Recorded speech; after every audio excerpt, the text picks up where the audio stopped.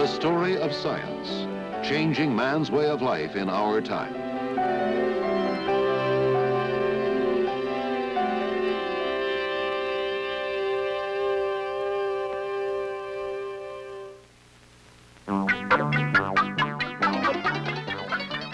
Men have always yearned and tried to fly.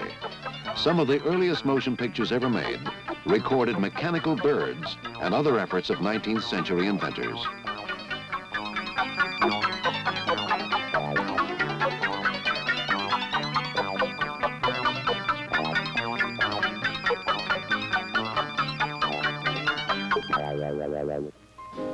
An early dragonfly shape designed by America's Samuel P. Langley resembles those later flown by pioneers George Cayley of England, Santos Dumont of Brazil, and Henry Deutsch of France.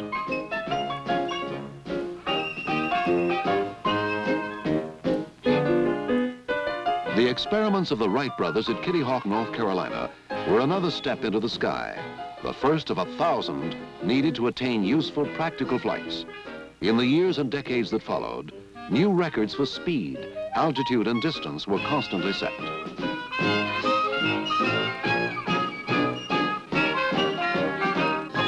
Yet until very recently, the priorities of aviation science have remained unchanged.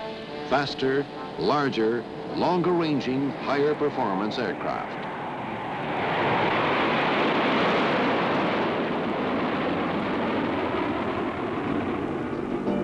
Only in the 1970s have growing problems, spiraling costs, crowded skies, the need for greater efficiency of men and machines, led to new and revised priorities for aviation researchers.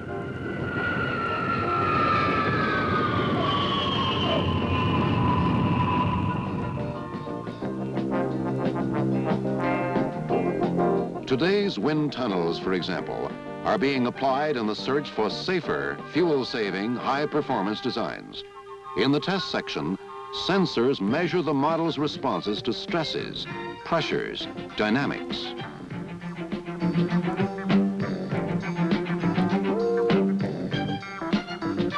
Computers store the test results as an electronic record. Later changes are guided by the test findings, a dialogue of man and computer. The optimum compromise in speed, safety, and economy becomes the final design.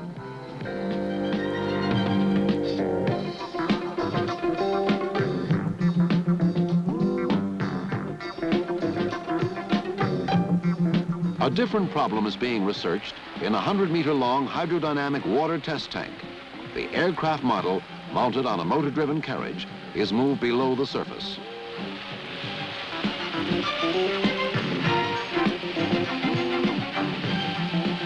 The test tank project is concerned with wake vortices, normally invisible funnels of air formed behind aircraft, here revealed by smoke plumes. A plane that encounters a vortex may go out of control or even crash.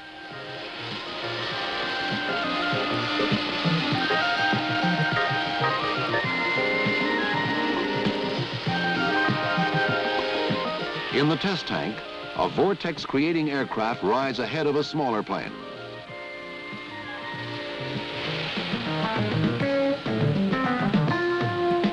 As the test proceeds, dye is released from the first model's wingtips so that the vortex can be seen and photographed.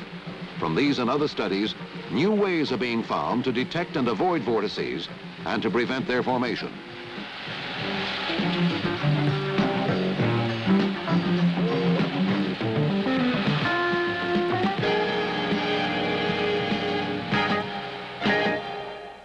In an arid lake bed in the Mojave Desert of California, another model is being tested, a scissors-like design called the oblique wing. This 7-meter model employs ideas that may someday allow full-scale passenger jets to fly faster than the speed of sound without producing a sonic boom, as well as make large fuel savings.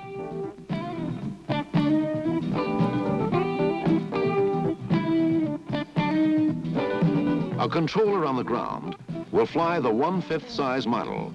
The ground-based pilot will observe and guide the model's flight by using an onboard television camera.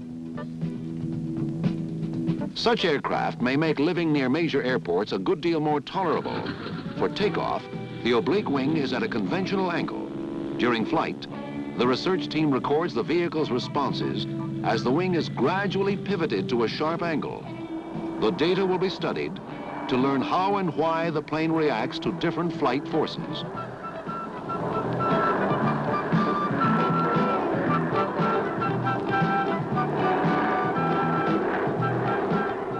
Theory predicts that oblique-winged aircraft will use less fuel and cause milder sonic booms than fixed-wing planes. The wings may be adjusted to various angles to achieve optimum performance at different speeds. These tests were so successful that a piloted version is now being built.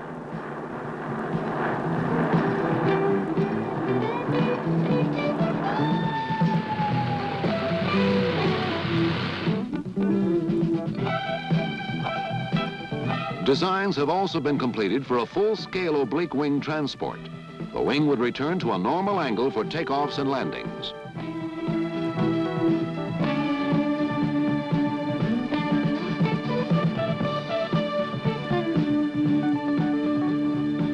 Together with new plane designs, better aircraft components are being sought. Here, a new, strong, lightweight composite material, a blend of metal and plastics, is being used to fabricate an experimental wing.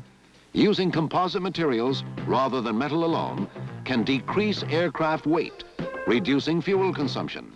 Such materials are now undergoing flight evaluation tests.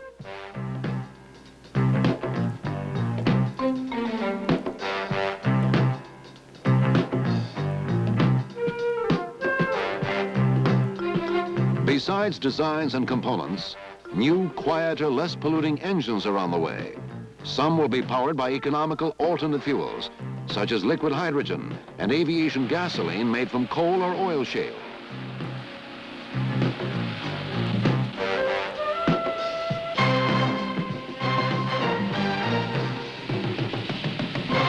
Even aircraft tires are being improved. Keeping modern aircraft in tires is a definite economic problem, since the lifetime of a tire tread can be as short as 10 takeoff landing cycles, depending on the airplane and its operations.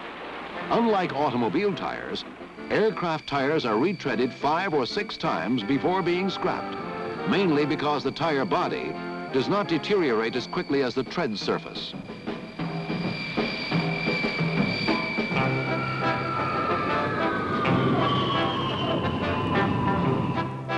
Several years ago, the United States Aeronautics and Space Agency began developing a new synthetic rubber calculated to increase the strength and durability of aircraft tires. The new rubber compound combines strength and longevity, key qualities for airplane wheels.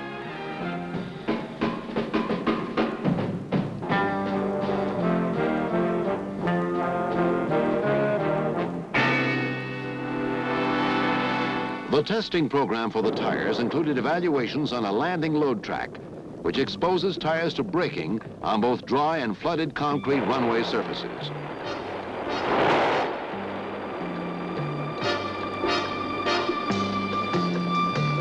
After further experiments, the now fully certified polymer tires are coming into active use. To date, the new compound's wear performance remains superior to that of conventional tires. Perhaps they may eventually be applied to cars and other vehicles as well.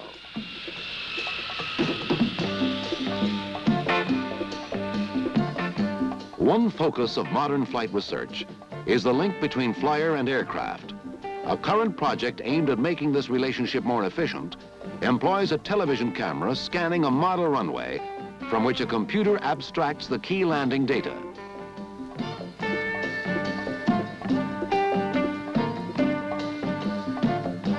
The key information is then presented on an electronic display. Many of today's studies are aimed at improving such man-machine systems. In general, one can easily design systems which respond well under ordinary conditions. But can these systems be made to perform usefully in an emergency?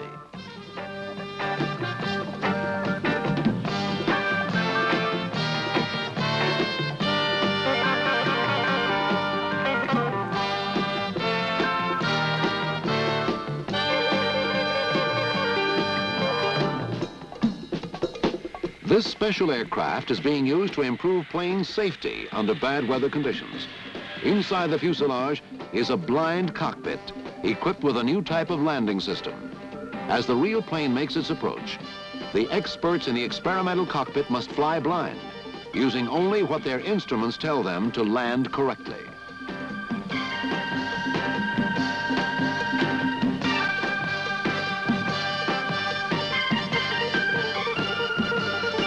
Until now, all flyers have used the force of their muscles, multiplied by gears and motors, to adjust wing and tail surfaces. By contrast, the pilot of this experimental aircraft need only indicate the desired flight path to a computer, which then calculates and actually executes the control changes needed to stay on course.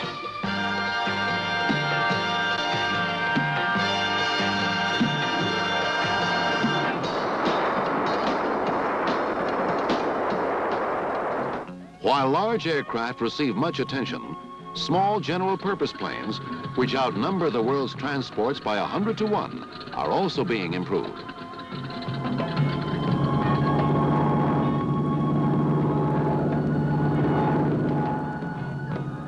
Several recent studies are concerned with spins and stalls, the largest single factor in general aviation fatal accidents. The research objective, to provide design data for efficient light aircraft that will not stall or spin unintentionally.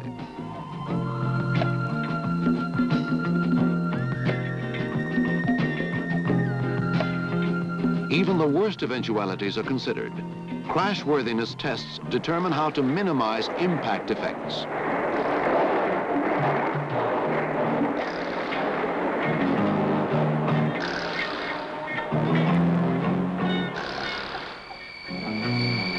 In less than a century, flight has become a part of daily life and the focus of intense scientific research.